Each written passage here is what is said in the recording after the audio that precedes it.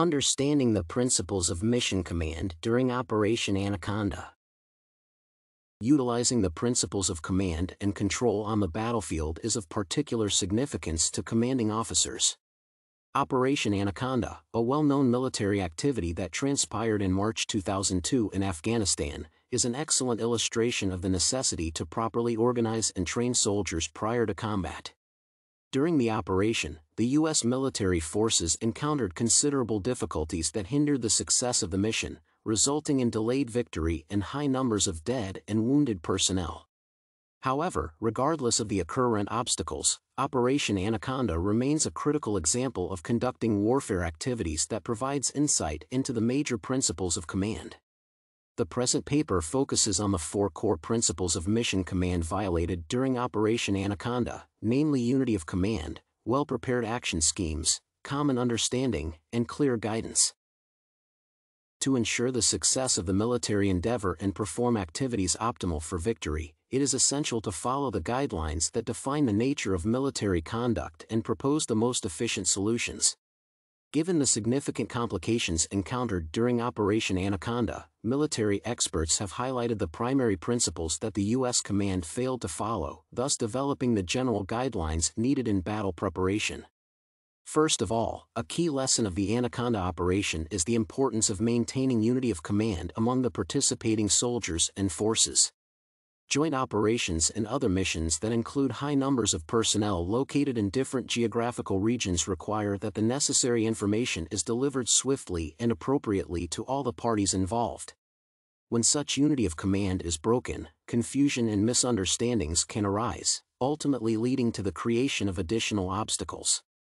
The deployment of resources, situational awareness, and the quality of the tactical plans are the main actions that might be hindered as a result.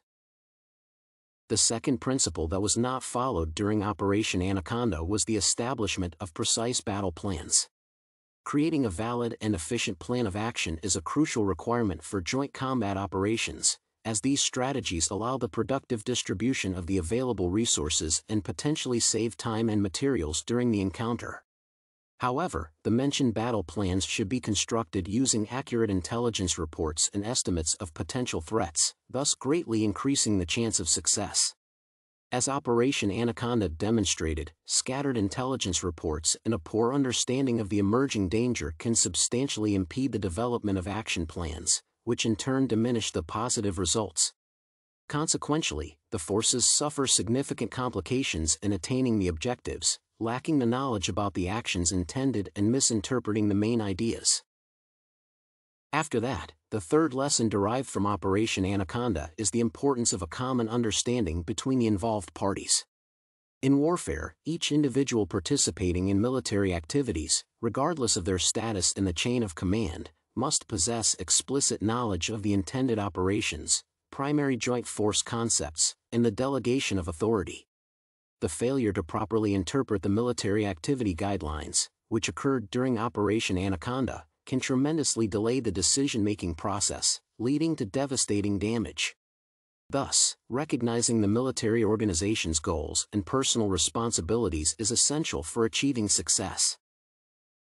The fourth principle, the value of which becomes evident when reviewing Operation Anaconda, is the creation of appropriate mission orders. During military encounters, discipline and strict action demands are of incredible significance. Not only do clear orders improve the action's efficiency, but they also organize the personnel's activities and establish a sense of stability. However, when directions from the command centers become decentralized, the force's productivity is reduced tremendously, and the overall control over the involved teams can be lost. Therefore, to maximize the success in time of task execution, military executives must ensure that mission orders and rules of engagement are clear and comprehensible. The outcomes of these actions can be exceptionally favorable for the mission, diminishing the delays in assignment approvals, information transfer, and resource constraints. To conclude, the four principles of mission command violated during Operation Anaconda were discussed in this paper, clarifying their importance for conducting a successful military mission. Although the described concepts were not followed during Anaconda, this operation now serves as a prime example of the consequences that can arise when the general guidelines regarding warfare activities are breached.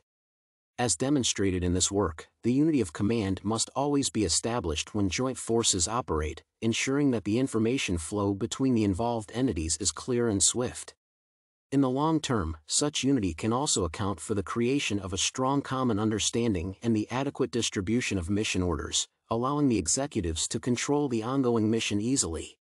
By applying these principles in connection with the construction of valid battle plans, the military organization might strengthen its position in the war, achieving success on the battlefield.